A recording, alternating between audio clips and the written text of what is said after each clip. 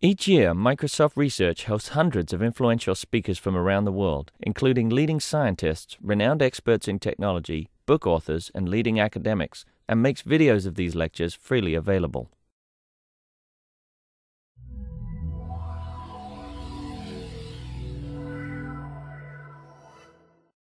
It's my pleasure to introduce John Lewis from Microvision.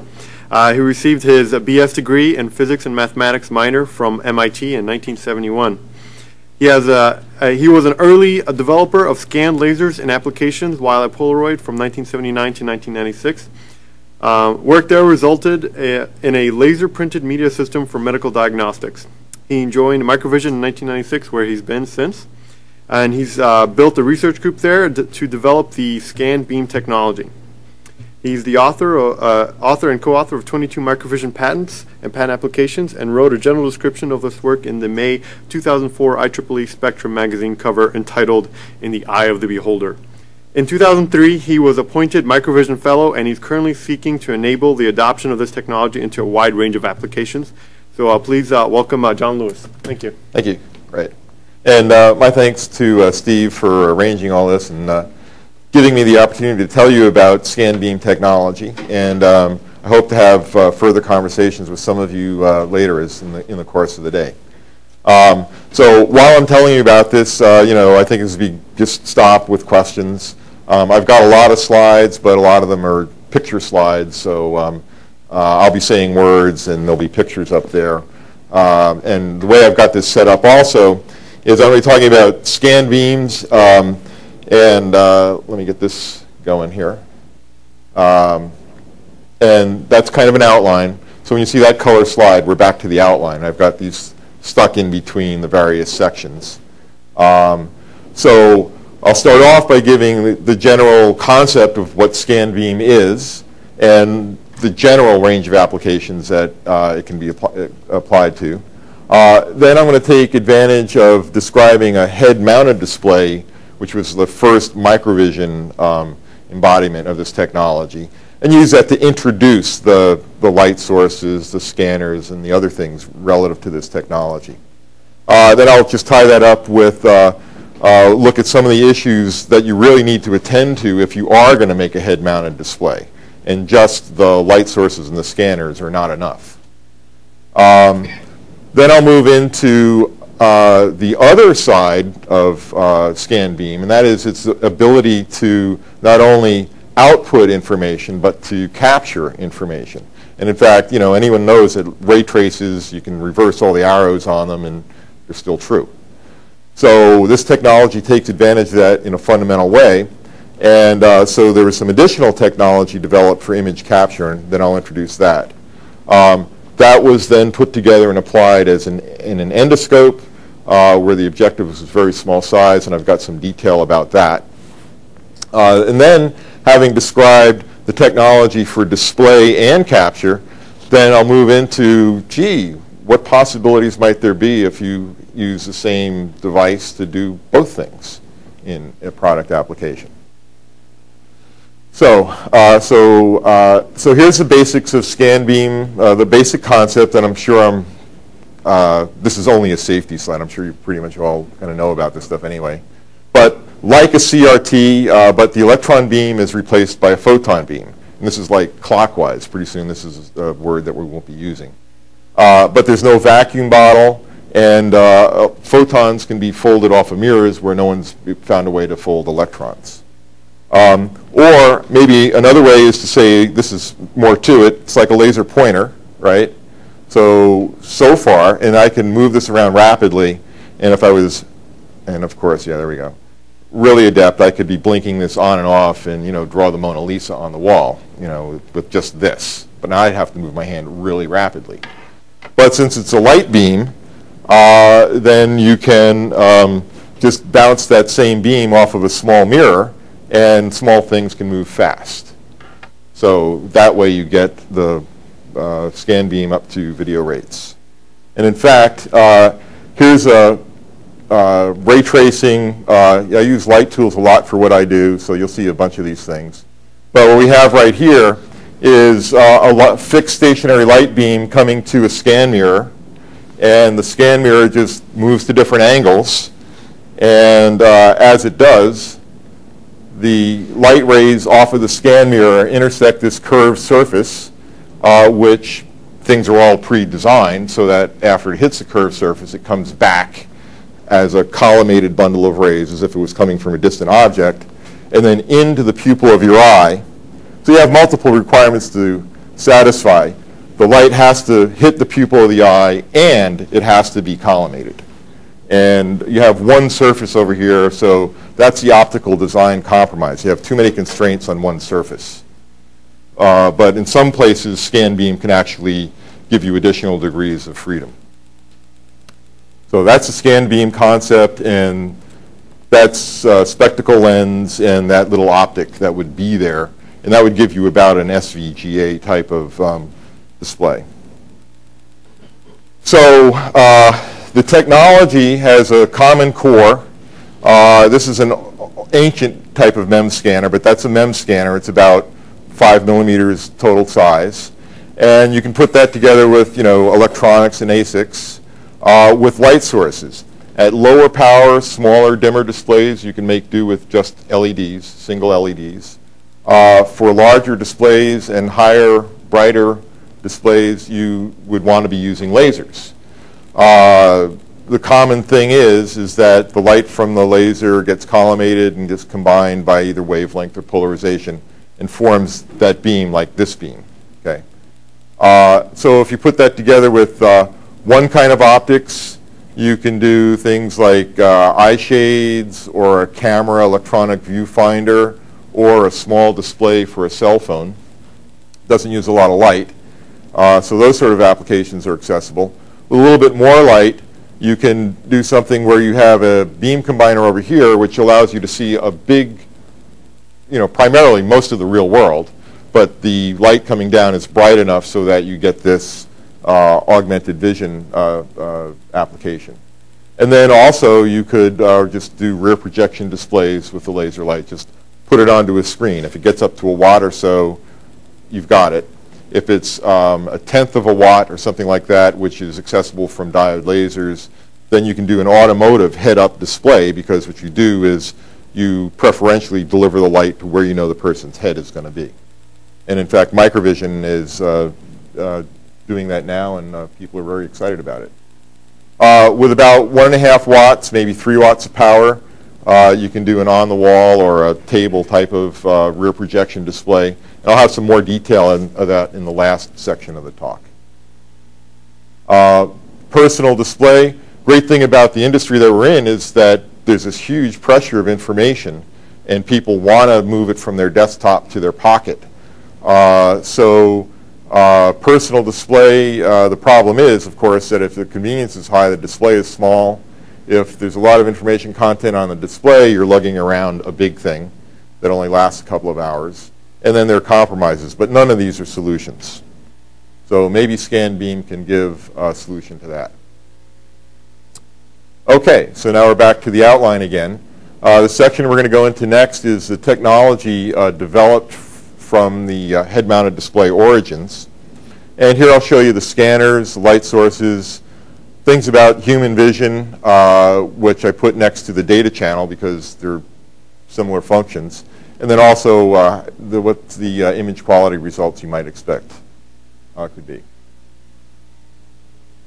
So this is the IEEE Spectrum article, but it's also a pretty neat picture of the display in application. You can actually see a little off of the cornea. The cornea is a very nice optical surface. So you can actually look onto somebody's cornea and see what they're looking at, right? And this happens to be a very bright display, so you can actually see the little red rectangle that's being displayed to the person at that moment. And if there was a camera up here looking at your eye, it would potentially see the same thing. So, so this is the microvision embodiment of scan beam that was actually designed in 2003. There are new things that haven't reached product yet, but anyway.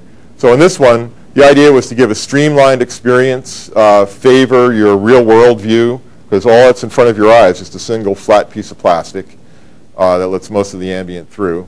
And also, you got to pay attention to cosmetics if it's going to be anything that anybody's going to, use in their office. Maybe that's one level of, okay, people don't necessarily come into your office all the time. Or if you're going to, however, the ante goes up. If you're going to walk out of your office into the cafeteria, it's got to meet a much higher standard, right? And then there's the other extreme where you're a military pilot and you're going to wear it because they told you to. And actually, that's where a lot of this technology came from. But this one of the nice features about it is that, yeah, okay, there's a wire that goes down to something on your belt. So head wire to your pocket, let's say. But then from there, it's a wireless link to the base, and the base is playing web pages. And a technician is using this to do a repair job based on manual pages that he's untethered and getting wirelessly. To introduce a little bit of the electronics that go behind this, you have a stack over here, which is like a wireless interface, user interface, processors, and memory. Just a generic, handheld appliance functions what a PDA would do. There's an interface here to view memory. So this guy wants to play a picture, so it dumps it into view memory. Another word for that is frame buffer, but we call it view memory because we think of it one-dimensionally instead of two-dimensionally. Okay? Because what happens is the bits in there are just clocked out through a set of DACs to the red, green, and blue light sources. That happens all the time to keep the screen refreshed. What you put in there is up to the processors. The scanner itself, there's a microcontroller, and there's a digital to analog, analog to digital loop. So it's an analog device out here, but the control of it is digital. The MEMS device itself is very predictable. It's made out of silicon. It's undergoing elastic deformation. There's no sliding or any other things going on. And you'll see that when I show you the scanner. And then some synchronization between the two. And then using, the wonder of a beam splitter, sometimes you use wavelength, sometimes you use polarization, a number of different optical effects to do the combination. You get this red information superimposed on your real world view. Yes. This is just a display right now. So in other words, if your hand was out there, how does it know where your hand is? No, the position of the mirror is got input. Oh. So it's not a resonant mirror. You're I'll show it. I've got that in a slide later. And it basically uses sensors on the flexure.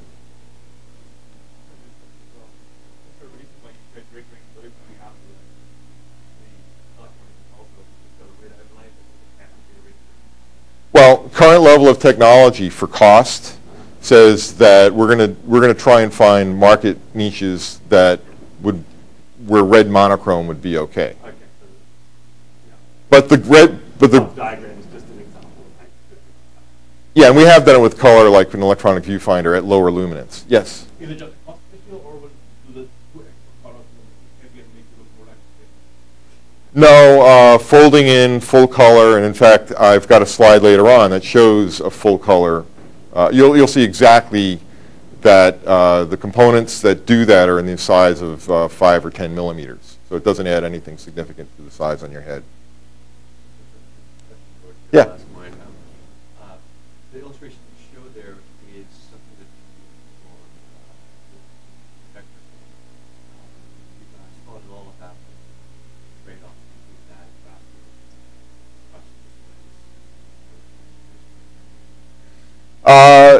and We know a lot. The vertical axis is driven with a sawtooth, so that's actually random access. It could be. The horizontal to do the fast scan is resonant to get it up to like 20 kilohertz. But if you wanted to do random access in both axes, it would be possible. It is a resonant system. I mean, you're controlling a system. It's a spring and mass that has a resonance at about 600 hertz. So you have to know your control theory, what you have to input to that system in order to get your desired trajectory. And we've been able to do a very nice 60 hertz sawtooth with a very sharp retrace in like 1 millisecond, despite that ringing behavior that you would see if you went at it in an unsophisticated manner.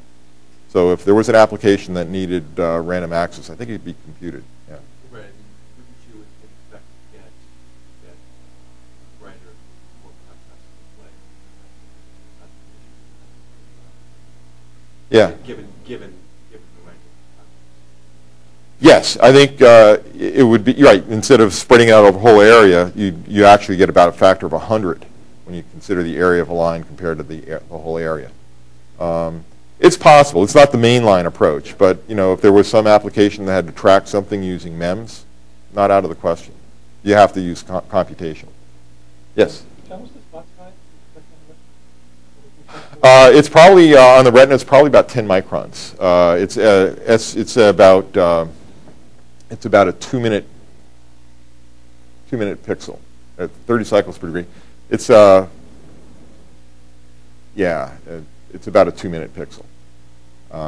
So you can. I hope that answered your question. Okay, good.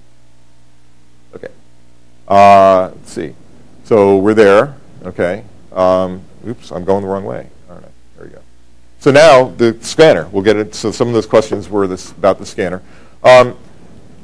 Microvision leads the world, I believe, in the application of the scanning technology, and there are a lot of things you can do wrong. It's easy to make an academic paper and do it once, but to control the scanner and synchronize it to the data and do all the other things you need to do correctly is took Microvision almost 10 years to get where it is now.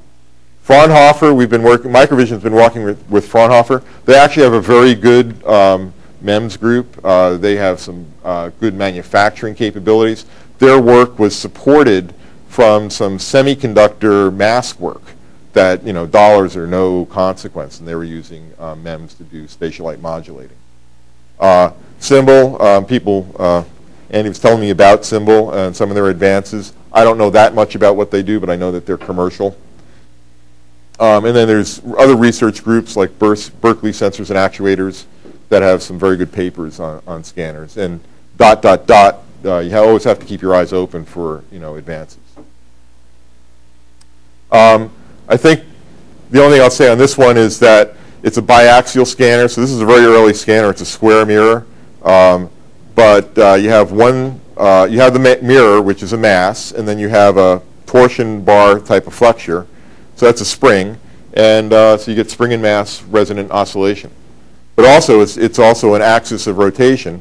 So you use another axis of rotation along this direction, but now using magnetic coils, you can get a motor effect, B cross V type of forces, and get constant deflections. On this version, it was excited electrostatically, which meant that we needed high voltage, and it was not very strong force. We've since moved on from that. But again, here's a sort of sinusoidal motion that you're going to get. And when you get down to the bottom, if this is a sawtooth, you're quickly up to the top, and you do it all over again. But you'll notice that the lines are on slants, and you're going to get pinching of the scan pattern at the ends. And basically, however, you're going to get that every frame forever and ever and ever. So it's really an image quality design issue, sampling reconstruction functions given that canvas, to use that to express your image. So we know that stuff well. Again, here's the evolution. It used to be in vacuum. It's now a biomagnetic design that operates in air. And here's one of the later version scanners. So size relative to a pencil, that's the size of the scanner. So you can imagine how many of those you're going to get on wafer. And these coils over here coupled to magnetic fields to actuate it. There's only one coil, and the fields are at an angle so that the currents in that one coil allow us to drive the outer gimbal in a sawtooth, but also excite the resonance of the inner gimbal so that we just have two wires giving us both axes of motion. To help with timing the data, we can put strain gauges on the flexures and tell what's happening from that. But the thing is that particular scanner design requires a magnetic field structure around it. So it gets to a size of about 1 cubic centimeter, which fits quite nicely in that Nomad that I showed you. Yes? What are the large chips that you're finding to use the number of wires to 2 wires instead of pad limited wires for the rest of the number of wires? 6 unused pads. Oh, what are the other pads for? The other pads go to the strain gauges. So there are 2 excitations and 2, it's a bridge. So that's a lot of wires. Actually, you'll see when I talk about the endoscope, you don't need even those. So if you're talking about simplification, stay tuned, right? So it's small enough for many applications. There's a paper on it, Photonics West, Randy Sprague, Tom Montague, people from Microvision, so you can read more about it there. Those are the people that actually did this work. Here's a comb drive. This, I believe, is a Fraunhofer device. This is 1.5 millimeters, so this whole chip is 5 millimeters square. But the main point about the comb drive is that's it. You're done. There's a very fine structure around the edges of the mirrors. Like here's the flexure for the mirror right here. Here's the mirror area. And so the combs are over here, and it's like pushing someone on a swing. When they're down at the bottom, you give them a push, and then they go off, and they come back, and you give them a push again. So it's the only place where comb can input, at least this type of comb. It's like the reverse of a slow on. Yeah, yeah. But the other neat thing about it is that you can get very large angles because all the force comes in like at top dead center, if you will, or when you're crossing 0. And so this thing could actually go around 4 times and then come back the other way. I mean, just like, think of those anniversary clocks, right? They've got a heavy weight on a thin torsion thread. They don't care about 360 degrees. They just wind up until they finally stop, and then they go back the other way. So this removes the angle limitation. So anyway, that's one of the nice things about that. And again, there's publications. Actually, the group, the MEMS, some of the groups that do this are chaired by former Microvision employees. So kind of interesting. Key to the MEMS device is designing it, and that's a lot of finite element analysis. And what you really need to do is know what the stresses. Well, actually, the most fundamental thing is what's the deformation of the mirror going to be? Because the whole reason you're moving it is to have a mirror. And if the mirror is not flat or it's not a good mirror, then don't bother with anything else. So once you figure out your speeds, thicknesses, support structures to get the mirror to go fast enough over a large enough angle, then the next thing you worry about is, well, can the flexures, which are taking the kinetic energy from the mirror motion and then storing it up to be played back again, will those guys live? And that's an energy density thing.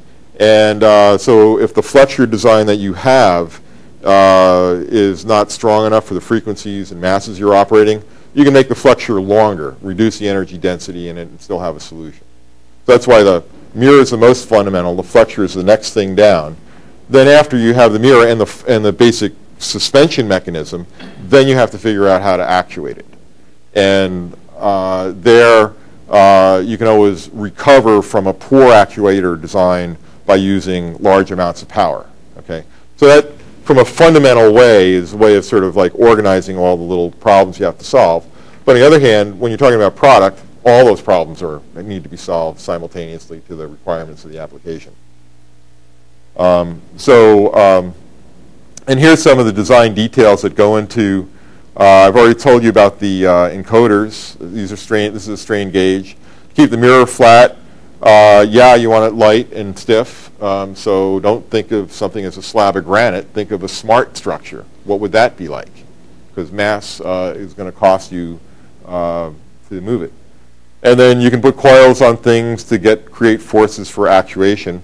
And then you have also manufacturing tolerances. These are resonant devices. And in fact, we've worked with them with Qs as high as 20,000. And in fact, in the literature, there are resonant devices that routinely have Qs of 100,000. So that's nice. That's where the spring and the mass are totally canceling. All you're left with is friction. But suppose it happens at the wrong place. So you put tuning tabs on things, or you trim them. Some way in manufacture. So that's what these are. These were break-off tuning tabs to get the frequency within tolerance. How are those It was like there was a probe that would excite and discover the resonance of that particular mirror, and I think they were zapped with a laser. So we actually have moved away from this, and our system design can accept the range of mirrors that the process gives us.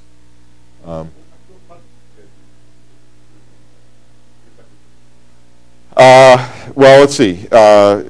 We actually do a lot of the work at WTC where we pilot the designs, solve problems, but the actual mirror fabrication is being done out at other labs.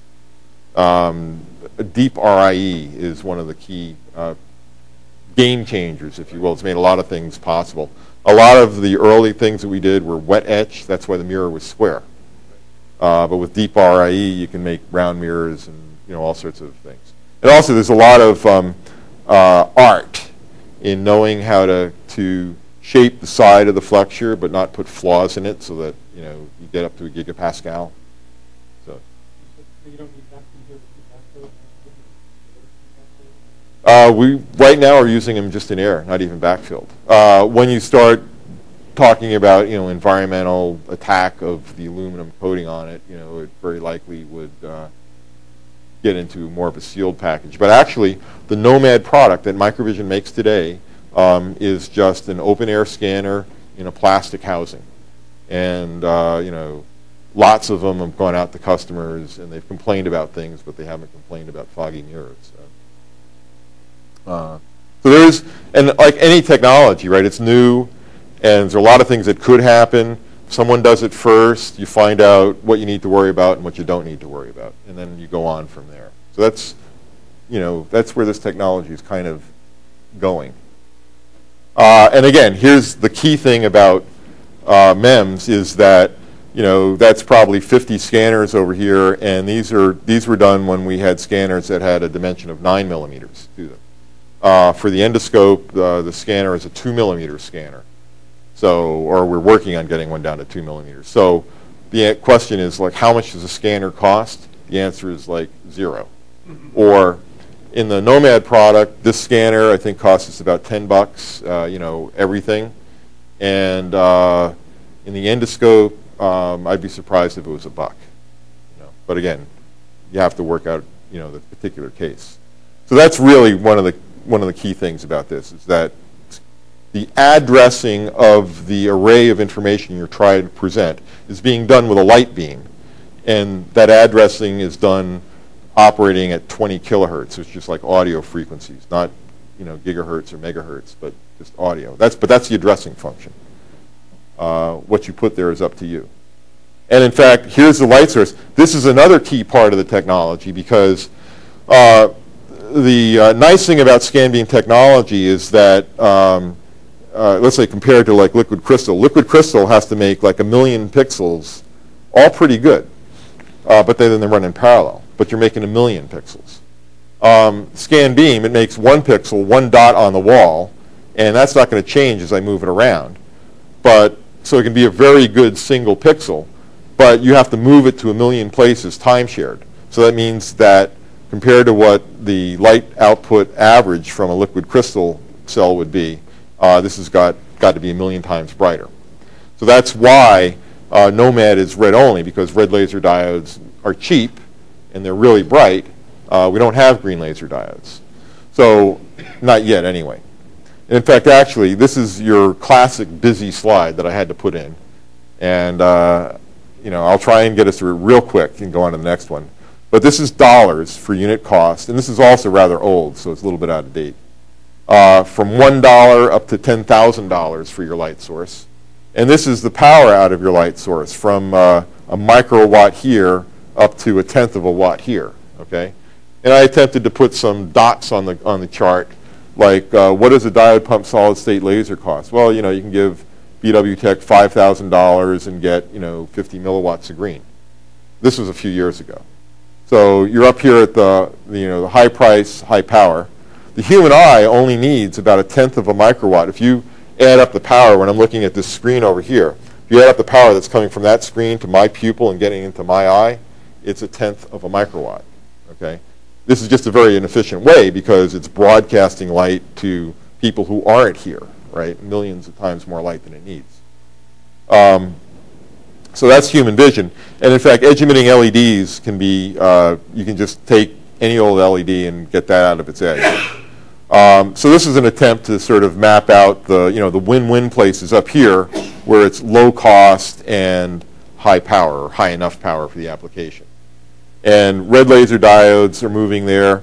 Violet laser diodes, I don't know if anybody's up on Blu-ray. In fact, I've got a chart later on that shows this better. But anyway, that's sort of the map of the universe for light source options. Here's a word version of the same sort of thing, which is actually a little bit more precise.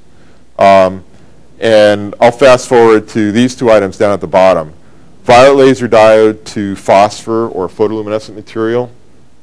That's happening now. Also, there's another thing, second harmonic green, that can be directly modulated. That's been a recent development. People are familiar with green laser pointers. You can get them for like, a couple $100. Well, if you go into mass market for mass production for a particular application, you might convince yourself you can get the cost down. But the problem is that you also have to be able to modulate, turn the light source on and off at about 50 megahertz, 100 megahertz rates. And diode pump solid state lasers that provide lots of green, they have an ion in it that has a lifetime, so you can't turn those on and off quickly. Second harmonic green, what it does is it uses semiconductor lasers, which you can turn on and off quickly, and piplin, nonlinear material that through distortion of the sign creates a second harmonic, which actually then captures all of the energy and gives you green. So this is also to be watched. So it's good to have options now.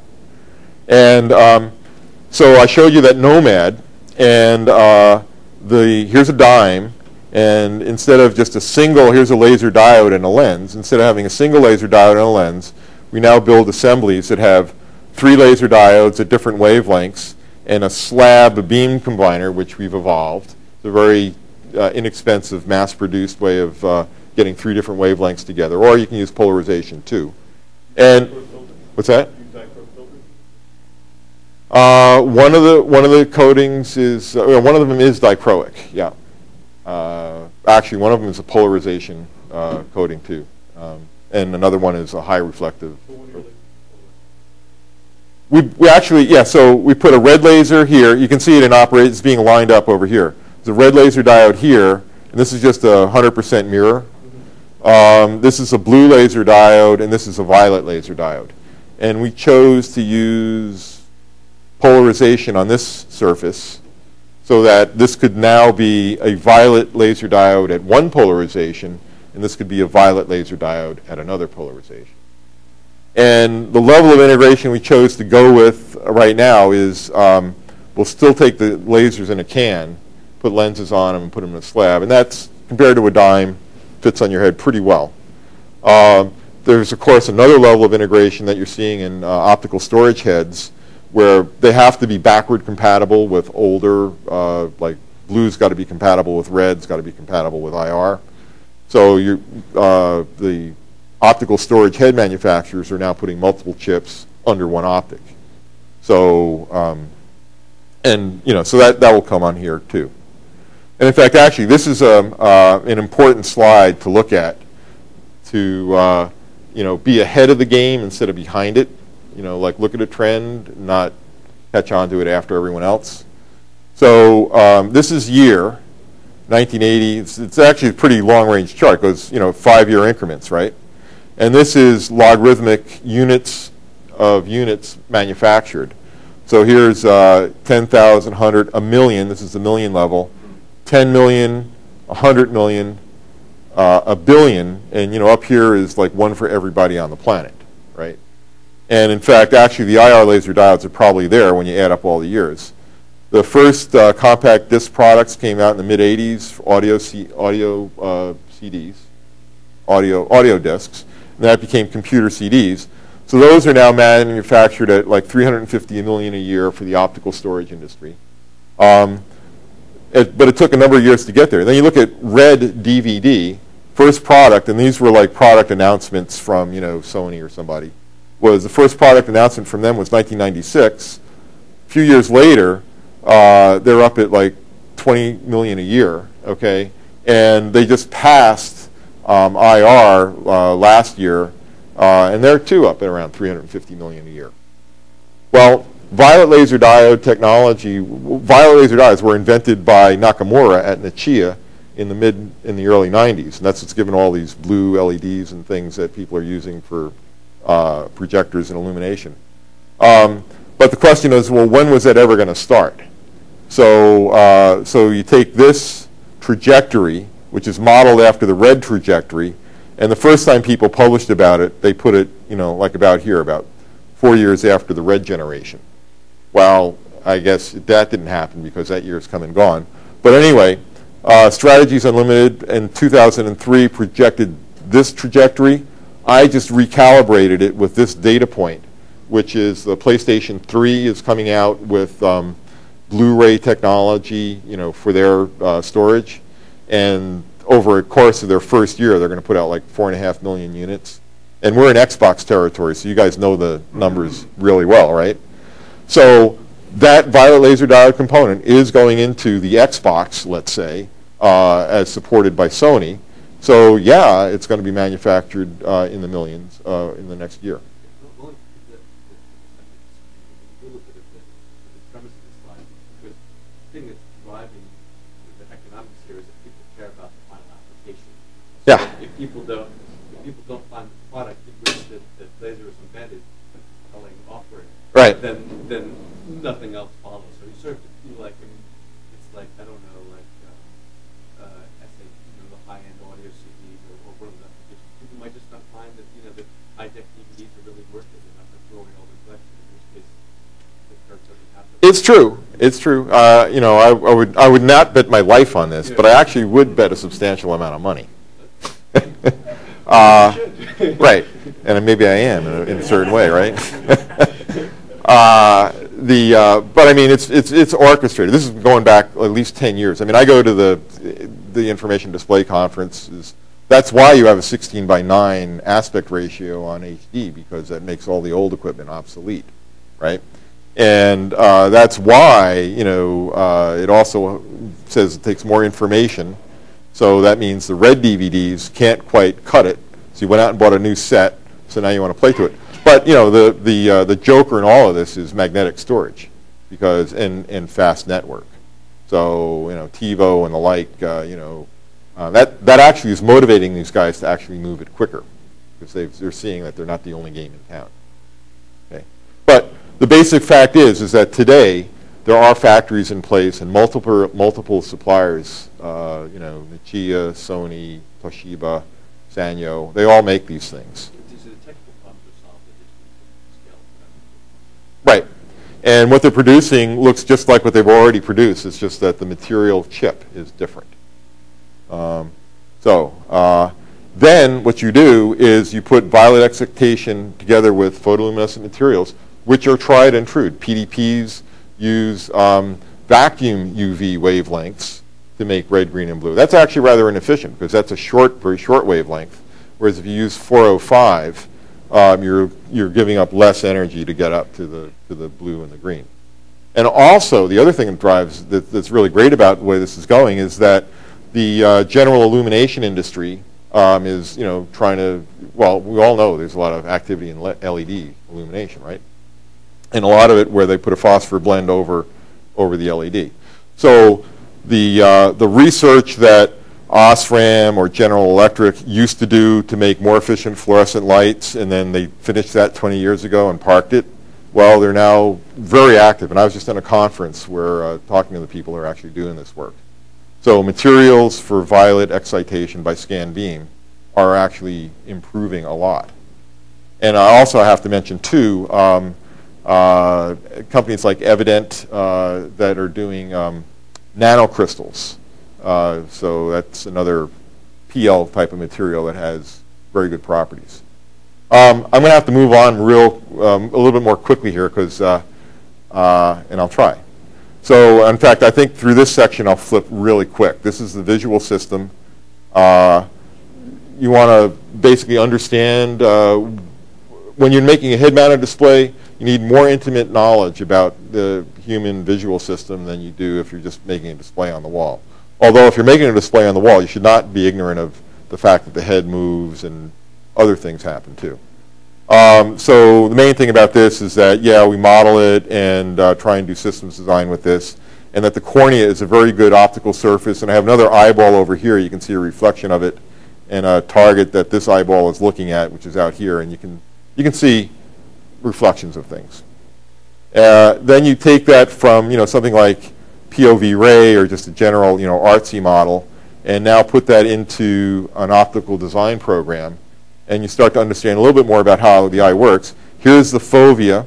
Here's the optic nerve. You have a blind spot here. You see nothing there, right? We all know that. But also, while you're looking at this light, this magenta light, you'll notice that the other objects that are still there are actually not coming into such great focus on your retina. Now, this is not the best eye model in the world, but it's, there's more work to be, but there are very good eye models out there. Yes? You mentioned the cornea as a very nice optical surface. Yes. Does this survive laser surgery? Well, actually, that's one of the places where people have studied a lot of work because there's a lot of money in laser surgery. So, so they know. I've seen papers about the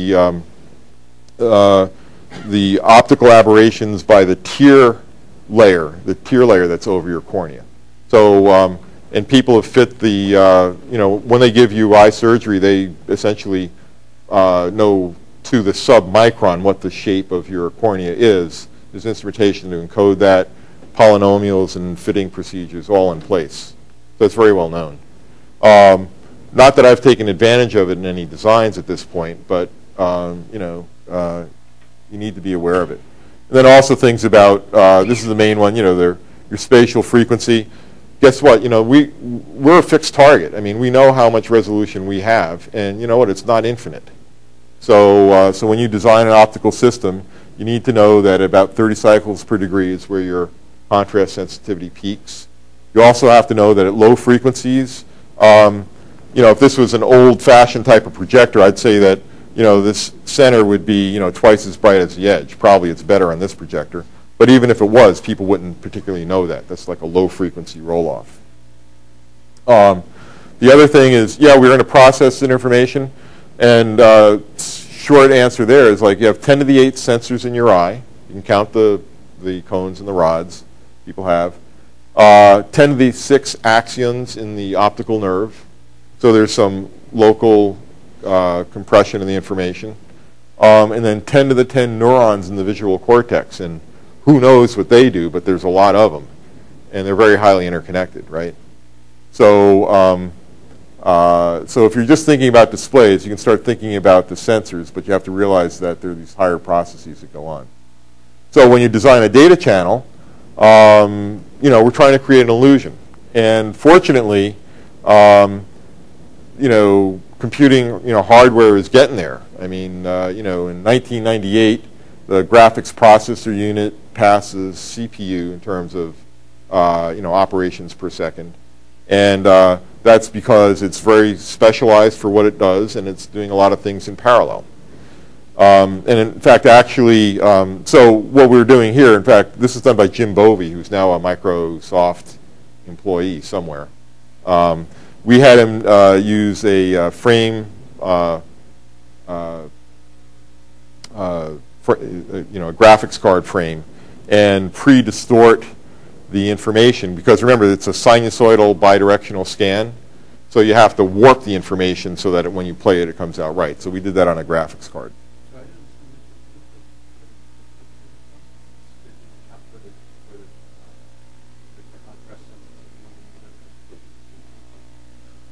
This process, way back a long time ago, I had that slide that showed, when we draw a picture, it's going back and forth in a sinusoidal motion.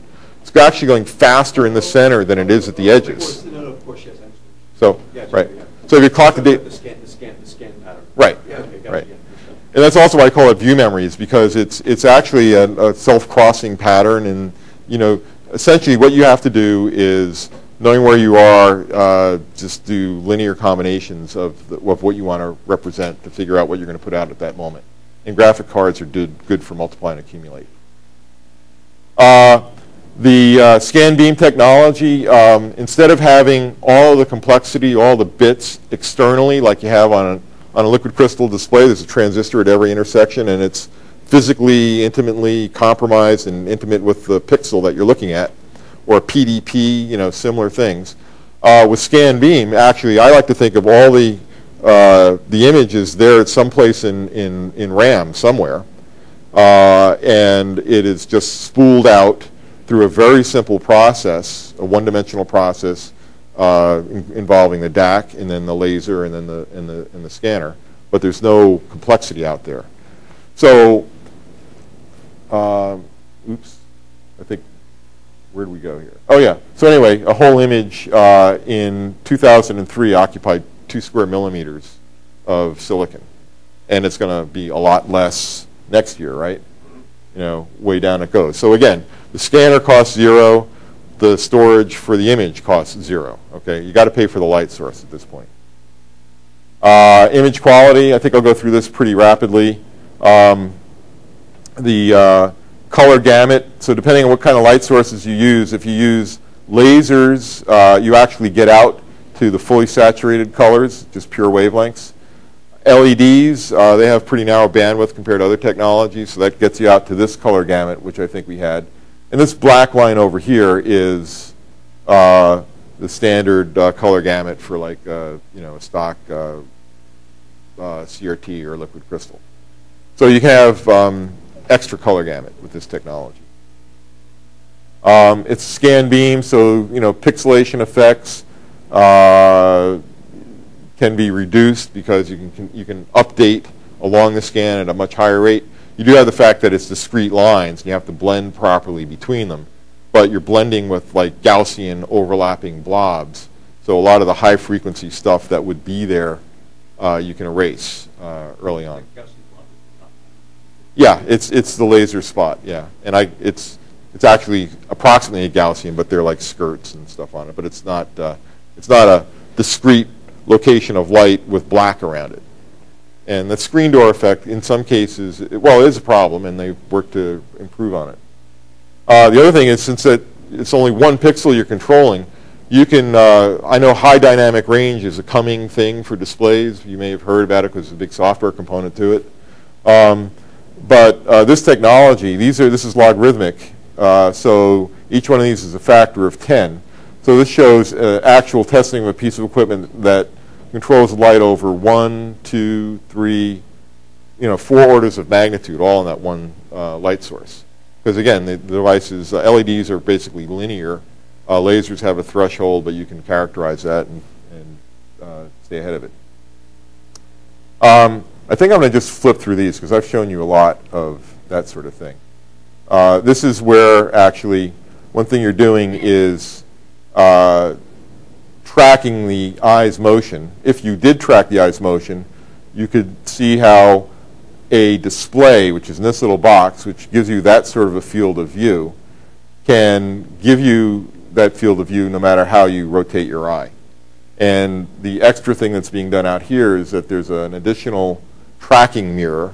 So it's kind of like I've got a display, but I move my eye over here, and then somebody else magically moves the display over there.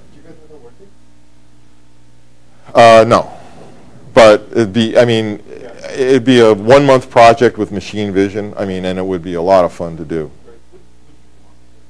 Yeah, why not just leave it static so that it looks really out of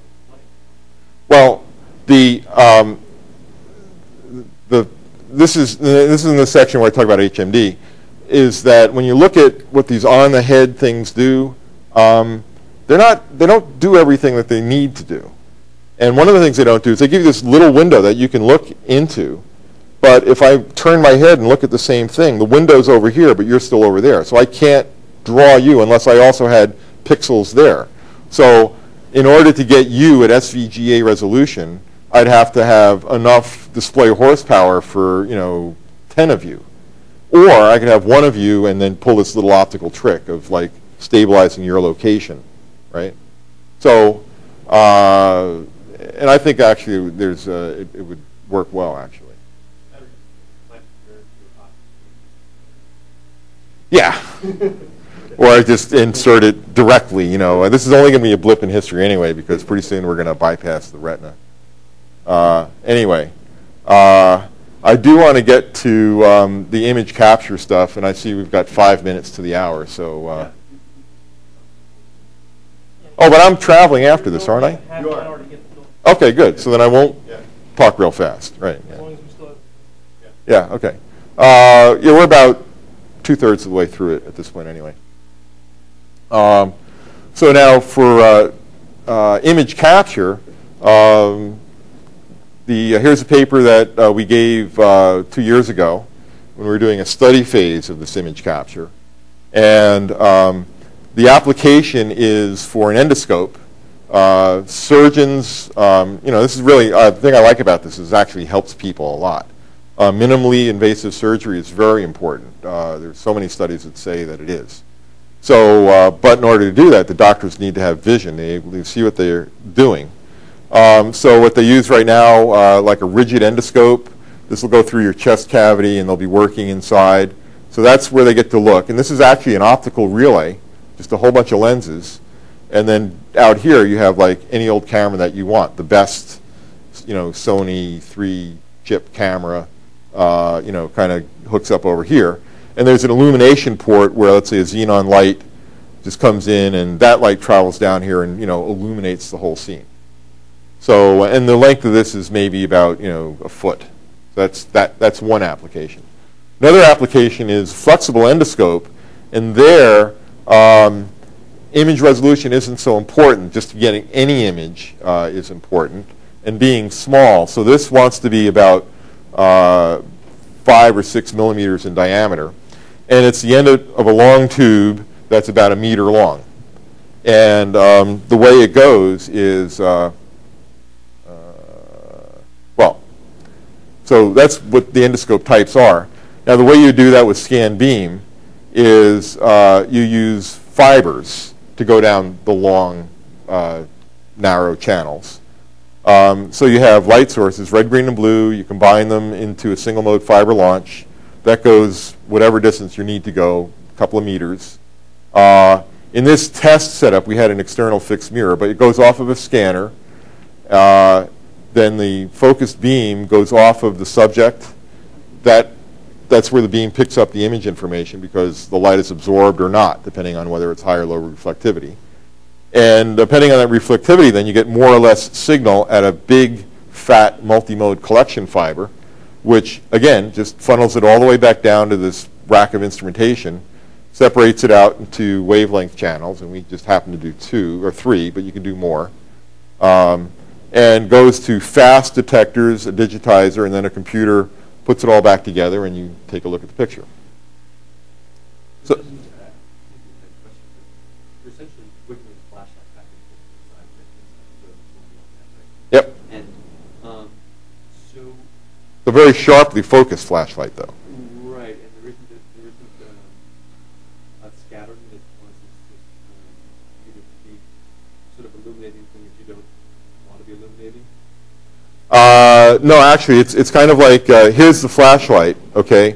So the flashlight is scattering a lot of light into the room now, and if I get on that little black spot, less, right? Now you can see I've had my head, whatever, a little shaky here, but I hadn't yet. So there's less power output from that spot. And so any detector placed anywhere, either close to that or can be far away, could be on the endoscope itself, could be on some other thing that they poke into you. Anything that just collects the amount of, here, this is a better way, I've got a better shot. There's a lot of light reflected into the room, not a lot. A lot, not a lot. So now if I'm doing this dynamically, and I have a fast enough detector, it can tell me that I went over a black bar there. Because So I guess the things, even things are subsequently reflected off shiny surfaces, that might be that the secondary reflected off shiny surfaces. Right. But you know what the brightness in the first thing is. Right, yeah, it's like, and you're right, there are effects, the multipath effects, but that's like, when you think about it, there's a lot of similarity between this and the way a more conventional endoscope would work. You're talking about it's like radiosity effects, where the light that hits, the subject bounces off the subject, bounces off the white wall and onto the subject again. So these multipath things we can account for. And actually you can experiment with them because we have a setup here. So it's pretty easy to implement one as long as you have the software to do the reconstruction on your PC, a box here with detectors and amplifiers, another box here to control the scanner, and this is, all could be condensed down, but actually for this application does not need to be, because you're in a surgical suite and there's a rack like this with a display on top of it. So this is actually not too far off what a product would be like.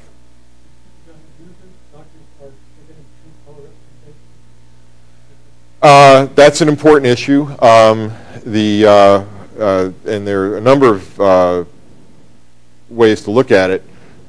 There's color fidelity, and then there's color distinction.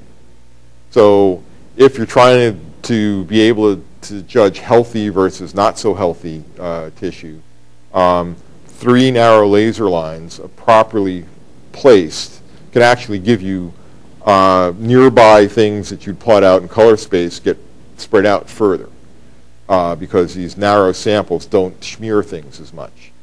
But on the other hand, if you're trying to do color fidelity, and what that means is you're trying to replicate in what's on the screen what you would see if you had the patient opened up and you had a thermal tungsten halogen lamp or a xenon lamp looking at him. That would require a light source more matched to thermal. So it's so if fidelity is the most important thing to you, then there are going to be some color artifacts that you will not like about scan beam. But if you gave us more money, we could put additional wavelengths in there. Yeah. So this is a simple setup. Here's that vacuum version of the scanner. Laser beam comes in here over fiber. The laser light comes in over fiber, gets focused into a beam off of the mirror, gets scanned onto the subject, and this is just a little resolution card, right? And then reflected light from that subject point goes everywhere. The only rays that we really care about are the ones that make it into these multimode fibers that are on their way back to photomultipliers. Okay, and this is what we used here was like swimming pool lighting, 3 millimeter fibers. The amount of light that gets reflected off that screen bounces off the mirror and actually goes back through the opposite path of the like, is that negligible, or can you actually put a photo detector on that optical path so you can have a truly singular optical path? Yeah, there's another path. Like I say, the light goes everywhere. So I think Steve's pointing out that there will be also a path back onto your scan mirror, and the scan mirror will actually de-scan the light. It's an identity phenomenon. It's the same mirror that caused it to go off at that angle. When you reverse the ray, it comes right back the same way it came. So it actually will make it back to this mirror, and it actually will make it back to that lens, and it actually will be focused down onto that single mode fiber, and it actually will get all the way back. And when you get back to where the light sources were, right here, you could put another splitter over here and go to your detectors. That works. And people have done that optical tomography, and it's done. The thing is that it's difficult. You have to have very good coatings, and and also it causes a narrowing of your depth of your imaging depth. It's actually used for optical sectioning, because you get the focusing effect of the laser light twice, once on the way out and once on the way in. So when you're out of focus, you get nothing. And they wanted a little bit more depth of focus. So I'll skip these slides. Basically, you can calculate how much light comes back. This is somewhat interesting. This is a good illustration of the whole scan beam process, the way to think about it.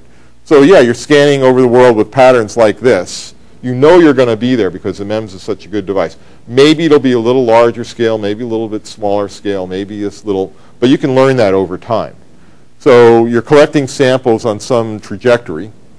And in fact, actually, I put a little white dot every place we would say that's where we're taking a sample. Okay? And actually, if you don't control the scanner correctly, if the fast scan and the slow scan frequencies are out of sync, you get patterns like this. If you control a little bit better, this is like one of the secrets of how you do it right. You get a pattern like that, okay? But it's still not a rectangular grid, but even a rectangular grid's got holes in it. So it's just a matter of knowing what you're dealing with. So, yeah. That is the laser spot. So in other words, this is like the scale, they're all on the same scale, right? So the little white dots are the trajectory that you're following and where you're taking your sample. And if you make your laser too sharply focused, you're not going to gather information about these black holes. So it's a classic sampling, filtering, reconstruction problem. And in fact, you can work at it by building hardware and seeing how good the pictures in the hardware come, or you can build a software model of it, which is one of the things I did, and then start working on making your choices that way. So is there the biggest MTF degradation? The what? Your blur MTF? MTF, yeah, you want it to be the optical blur of the spot. You will have motional blur because the spot is moving while the other things are collecting information. But you can treat that. You can just sample more often. Then also your detector is going to have a bandwidth associated with it. And that will essentially cause these samples to, you can work in time space and map it back into this space. And I think on this one you'll find that the blurring caused by the bandwidth limitation of the photomultiplier amplifiers is significant. So again, different designs will have different bottlenecks. You could pay money to get rid of different bottlenecks. So this kind of shows you too that there's really, you're actually more familiar with this stuff than you might think. You know, I mean, I know all about it because I've been working with it for years, but you know a lot about it because you've been using cameras. So if you make the scan spot relatively large, you know, not too tightly focused, then how you do that, you use a very narrow beam so that diffraction spreads it out a lot. What you end up with is like, oh, that's a cheap camera, a fixed focus camera. It's got a small opening for the lens, right? But it doesn't give you a really sharp picture, but things can be near, things can be far. It still gives you a pretty good picture. So that's what this plot shows. This is distance of the subject, and this is like the number of resolved spots across the field. And if we use a slow beam, we get up over this red line, which is, I believe, around 750 resolved. Might be 800. But let's call it 800. 800 resolved after you're 10 millimeters away and out forever. Okay? Now, if you can use essentially all the same equipment, you just make the scan mirror a little bit larger, but then focus is a lot fussier. You get resolution up to like 1,700 spots, but only when the subject is between 10 and 13 millimeters, and then you're out of focus. Just like what artistic photographers do. They use a fast lens and just the flowers in focus and the background's out of focus. But if you wanted to design a product that took sharp pictures and you were willing to refocus as you went, then this is the design you would use, right? But if you wanted a point and shoot, that's the design. So that's the point of this slide. This kind of shows you the algorithm that does the reconstruction. So you have this bisinusoidal motion. It's actually compressed at the top and the bottom. This is now no longer a sawtooth. It's sinusoidal vertically and sinusoidal horizontally, just with different frequencies. And you have lots of fun picking, you know, frequencies and ratios of frequencies and so on. And there's a wide variety. But basically, after you basically have covered the whole area, you can like fill in the picture. And there are optimal ways of doing that. That's one of the things that you can study is the best way to take the samples that you got and reconstruct what was probably out there. Resonance is a real easy way to get motion. Okay, that you're saying earlier that actually the thing had enough bandwidth. Right. And that's for the on-the-head display. On this endoscope, size is so important that we went down to sinusoidal. And also, maybe on the head might go sinusoidal. The problem with sinusoidal is that you have eye motion artifacts. So here's some pictures that took that we showed in that paper. We looked at flowers, and it's fun. You can see a lot of detail in there, things you never saw before. And this is, early stage development of technology. So we're really thrilled by this. Put a USAF target out there. You can count down to there, and we got the resolution pretty much what we predicted. You can see some artifacts out here at the edges because that's where the scan lines separate. But again, it's all into engineering now, so we can match that up to the application. In fact, so having built the first system, then modeling it, which is one of the things that I've done. You can include all these different effects, in different ways by either data or parameters. Take that point spread function. In some places, you're close to it, so it's big. Some places, you're closer to focus, so it's small. Could you use, I don't know how you do this, but I mean, is there any way that you can scan patterns to achieve something like a sort of foveal sort of variable resolution scanning approach? Yeah. A lot of resolution in the center, or is that basically doing everything? You can do things like that. You can distort the scan pattern so that happens. It flies through the center really fast. I'm going to move it up here a little bit to see people. Yeah. So anyway, those different PSFs, are different in each one of these little blocks. And again, so this is just a modeling output. But that's the idea. Is now we built one of the things, and now we want to say, well, what if, and does that satisfy you? And we also built a virtual image quality lab, so we can put like Ronchi rulings. If I built a scope and wanted to test its resolution, I'd put it in a test setup like this, where the scope is here. I put a Ronchi ruling on this slide and move it back and forward, right? And in fact, see if I can do this part. Oops. I gotta get my glasses out.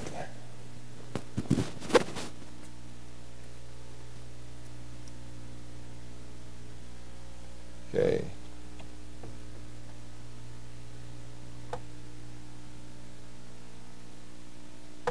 So, like for example,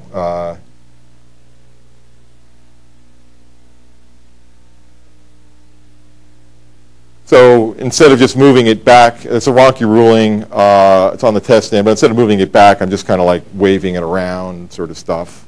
And you can kind of see in this one actually that there's not enough filtering because you can see some moire coming in. And actually some of that's you can blame on the model. And also, I have a bitmap Ronchi ruling on here, but there's also a procedural lower frequency modulation that you might be able to see. So again, that's the sort of thing you want to be able to do is use a model to like what if things. And here's one of the artifacts that comes from bisinusoidal scanning. That's a sine bar chart moving, it's like somebody's waving it back and forth. But when it's not moving fast, see if I can do this. Oh, there you go. It looks like what it's supposed to be. When it's going through the center, it's a mess, right? So that's kind of the level of our learning right now. So we know that. So gee whiz, can we come up with the right algorithm to turn that into an advantage? So it's sort of like stroboscopic stop motion instead of integrating over a whole frame. Okay. I think we're almost done. Go back up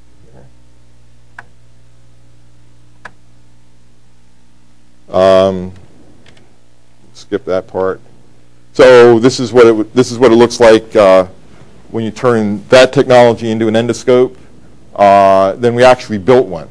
So this is the thing that is in the lab now. So I kind of like this because we drew the pictures of it a couple of years ago, And we finally got the scanners and finally did all the packaging and stuff. So you can see now the scan mirror is here. Just a little white thing. Zoom in a little bit. And there's actually a little dot over here, which is a reflector, which focuses the light back onto the scanner, and then it comes out here. And this ring out here are the collection fibers. And this kind of shows a better view of the scanner and the comb drives around it. So, and it all works, and it took that sort of picture. Right. And you know, there's somebody who can read your identity from your fingerprints, right? So here's a touch screen or something like that. And the technology that did it was basically that and a pair of fibers going to it.